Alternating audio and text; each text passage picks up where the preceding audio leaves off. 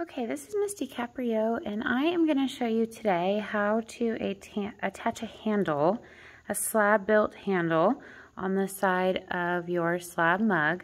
You can see here that I have rolled a slab. I turned it into a cylinder. I slip and squirt it together where it meets, and then I attached a base. I used a cookie cutter to be able to trim out my base so that I knew it was a perfect circle, which just helps give you a guide to try to create a perfect cylinder shape. And then I've let it set up to firm up a little bit.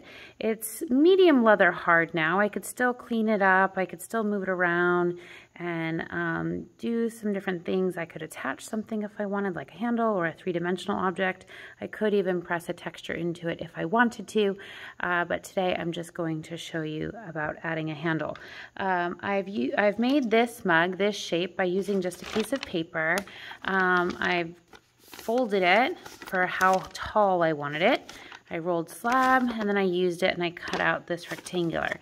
You could see here that this is the same height because I've used this as the guide and trimmed it out, and so that's how I created my template for my slab mug. Now for the handle, I simply used the same slab that I rolled for the outside of the mug, and I just used a ruler, and by trimming the sides of the ruler I was able to create this slab shape here that you could see that I cleaned up the edges using the sponge, and I have set out to firm up slightly. It's still kind of medium leather hard, but your life's going to be a little bit easier if it has a little bit of stability to it, and time really is what will give you that.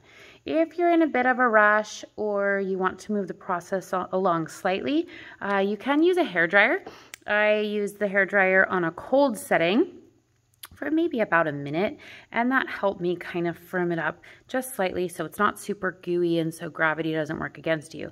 I would try and use a hairdryer that has both the hot and the cold setting. If you're using both heat and air, it will dry rather rapidly and you do run the risk of it cracking. So I like to use the cool setting so that you get the air but not the heat along with it. Okay, the first thing I'm going to want to do is try to figure out where on the body of mug I'm going to attach my handle. Of course, you're going to want it in the center of your mug, but I like to always figure out where the seam was. That's where the clay met itself, and I could kind of tell because it's not perfectly straight. There's a little bit of an indent here that kind of gives me the guide. I used a metal rib tool to help kind of clean that up as best as possible so that you couldn't see that. But by putting the handle there, it just helps if there's any imperfections right there. It kind of hides it. So I usually try to find the side of the mug that the seam is on to use as my spot placement for my handle so that it kind of hides it. Now the first thing you're going to want to do is kind of figure out the center of your mug. And I like to look directly on top of it, and right across from the seam, I'll just kind of give myself a bit of a guide just by gently pressing in.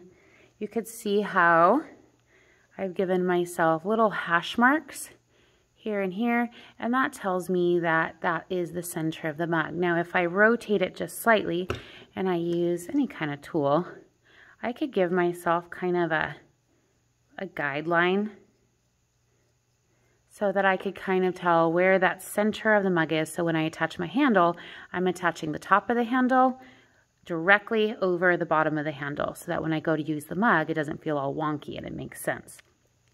Now is when I'm going to want to determine how big I want my handle to be. And here's where having it be slightly leather hard but not super hard helps, because you could kind of move it around to determine.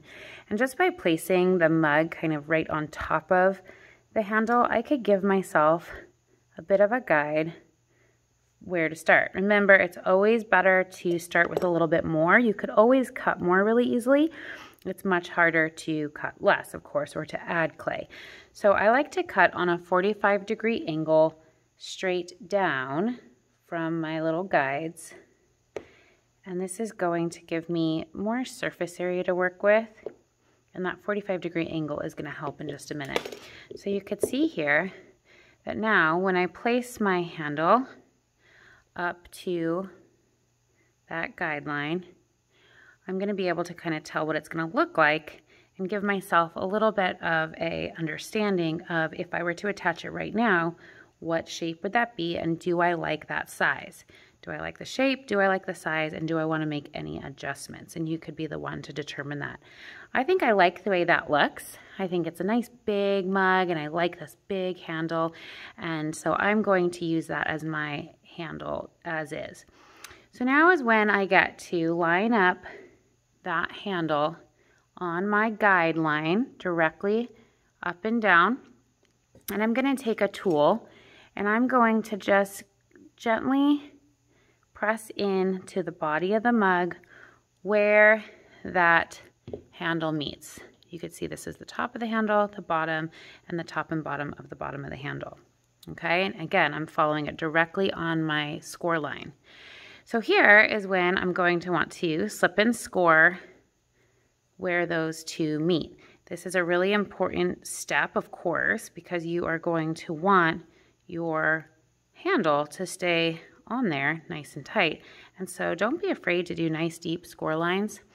And you're going to do the same thing, obviously, on the back side of your handle. So we're going to slip and score that. And don't worry if it moves a little, you're going to have the opportunity to kind of place it where you want it. And we're going to slip and score that. So nice deep score lines to help us out. Here's where your slip is going to come in handy. So I have a little bucket of slip over here. And I'm going to load it on up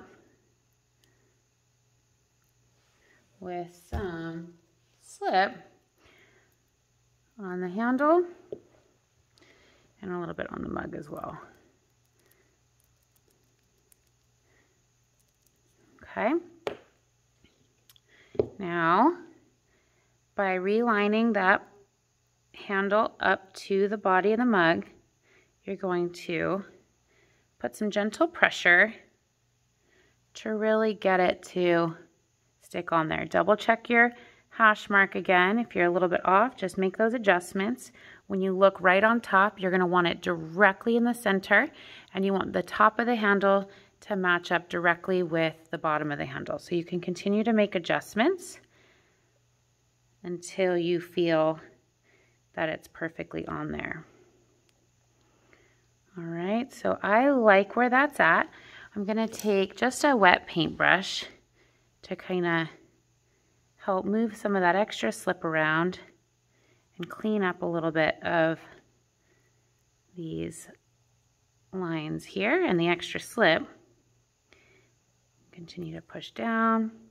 Some videos will show you actually cutting that at a little bit of a half moon shape, like a little half circle. If you want that so it fits around there perfectly, that's also a good trick to making a perfect handle that is shaped perfectly to your mug. I actually like to add a support coil, and I'm going to show you that in just a moment. I'm just going to kind of clean up these edges so that we have a nice clean attachment. Now, if you like the way it looks to have a very specific line where the handle meets the body, you're welcome to keep it like this. Obviously, you're going to want to be mindful of any gaps and fill in any gaps where they might exist. Let's see on here, you could see it kind of, see if I could get it in there. There's a little bit of a gap here. If you wanted to keep it where the handle was just very specific, you will just want to make sure to kind of close up those gaps. I actually like to do one additional step that really makes me feel like the handle is supported, and that is by adding a support coil on the top and bottom rims to really make sure that that handle is attached. I'm going to show you that now. Get some soft clay, and you can see I just have this extra clay lying around, nothing super special, and I'm going to start by rolling it into a ball and then make a just traditional coil. you want the coil nice and soft. You can see this one is a little dry, so I'm actually going to go grab some soft clay. The softer the clay, the easier it's going to be to blend. And so blending nice, soft, gooey clay is actually going to be a benefit for you. So I'm going to make just a pretty traditional coil. You can see here, but I'm using this nice soft clay, so it's going to be really easy to blend. And what I'm going to do is I'm going to wrap, just gently press it in. I'm going to wrap where the handle meets the body. I'm going to wrap it with this clay. Now you can see that this coil is much too big. No problem. I'm just going to kind of pull off the excess.